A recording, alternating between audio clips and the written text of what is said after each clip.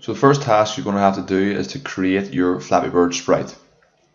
You can see I've created mine already. I'm just going to show you quickly how to do that. So the first thing you want to click on is this button, which allows you to paint a new sprite. And I'm going to select the paintbrush tool, and I'm going to use black for the outline. And I'm going to very quickly try and draw a version of Flappy Bird.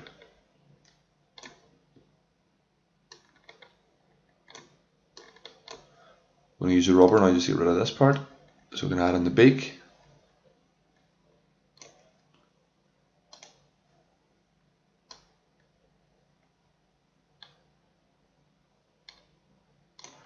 And I'm going to use the paint fill tool, select yellow to colour them in, orange for the beak, and white for the eye. It's important you do make the eye white because we're going to have colour in the background. If we leave it transparent, the eye would change colour.